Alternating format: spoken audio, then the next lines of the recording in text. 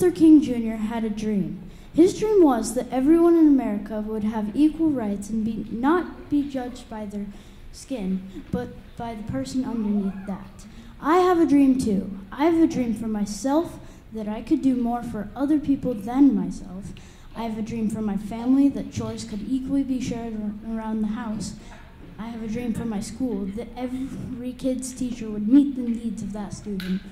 I have a dream for my community that everyone would be treated fairly as well as equally.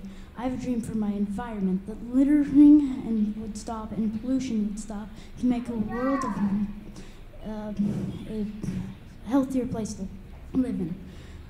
I have a dream for my world that Martin Luther King Jr.'s dream would take all around the world.